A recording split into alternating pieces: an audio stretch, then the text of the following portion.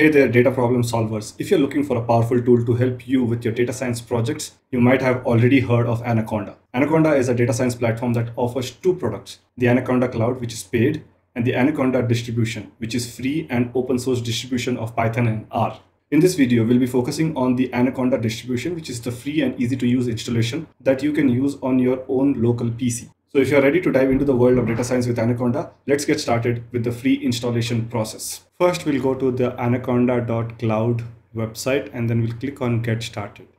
The code online is the online cloud version, which you'll have to pay to get, but we're going to use the navigator and click on this install button.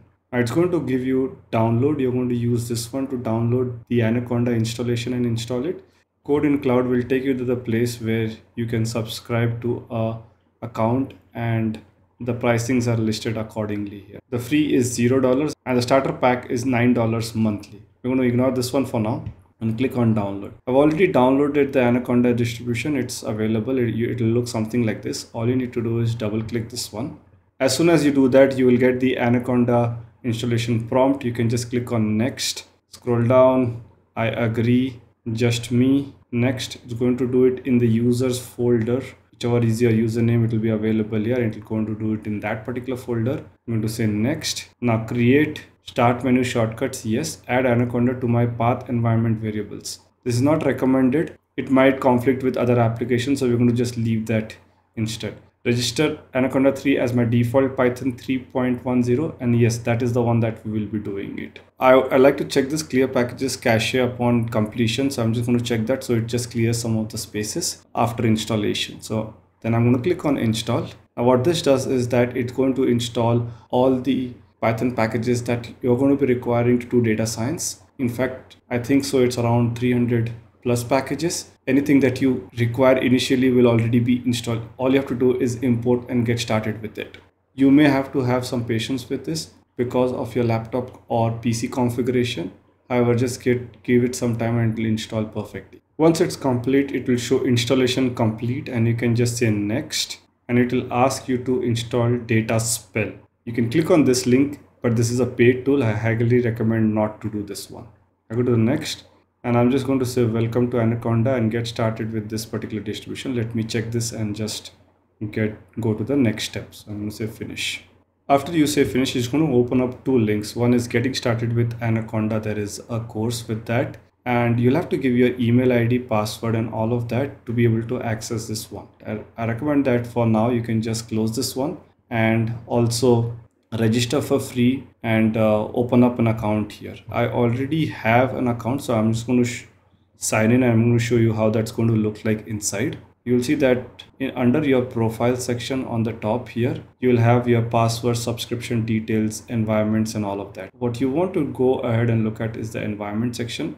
I particularly like this because once you have a certain installation and an environment set, it'll be very easy for you to upload it to Anaconda and this Anaconda Cloud, and you can re-download this environment if you need to.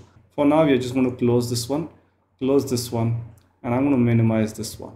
Then I'm going to go to the start menu and I'm going to say open this application called as Anaconda, and we're going to click on this Anaconda navigator. So if I click on this, it will open this command prompt. You don't want to close this, you want to let this be open because while it's running, this needs to be open. And then you will get this green logo of Anaconda. Once that is there, the application should be loaded. And once that is loaded, you're finally in the Anaconda navigator and you can connect and sign into this particular nucleus, Anaconda nucleus, which is a way to store all of the environments that you have. Within the Anaconda navigator itself, we have 4 sections. One is the home section where you can launch all your apps.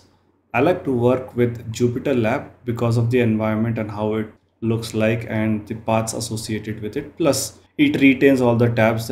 Even after you close all of the tabs and try to reopen it, will retain all of the tabs. So I like this particular environment. However, you'll see a couple of other things that are there on this. You'll see all application on the base root. What is this base root? This base root has to do with your environment. This base root environment is where all your packages are installed.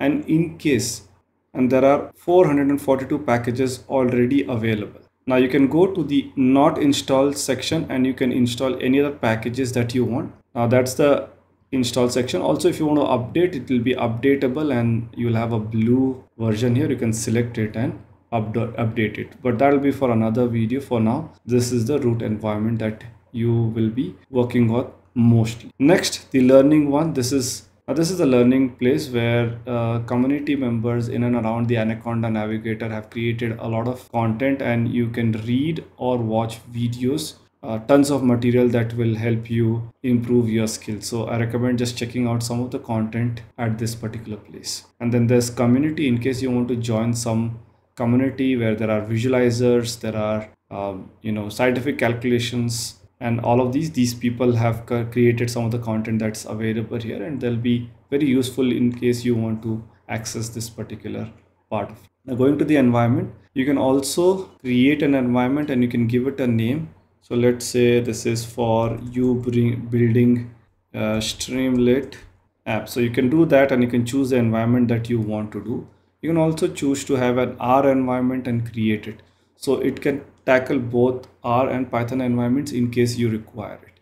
I'm not going to do that for now. That will be for another video. Also, you can import any of your environments. You can also choose to back up this environment and back it up in the Anaconda nucleus like the previous case I showed you, and you can re-download these environments whenever you want. Also, you can choose to delete any environment. You cannot delete the base or root environment. Also, if you have another environment which you want to duplicate, you can just say clone and you can do it. Now, for non-tech users like me, having a graphical user interface to create, import, delete, or backup environments is really handy, and I hope you find also this particular feature handy. Now, with this, your Anaconda installation will be complete and you can explore some of these tabs on your own. But I'd like to just run the Jupyter lab and help you get started with just one code and check whether or not it's working. So for that, all you have to do is click on this launch. As soon as you do that, it will open up this Jupyter lab, and you will see there is navigator here which can be used very efficiently compared to the Jupyter notebook, where the navigation is directly present within this particular window. The same navigation, you see it's present here. I prefer this mode where I can create Jupyter notebooks, consoles, and all of that thing within this particular environment.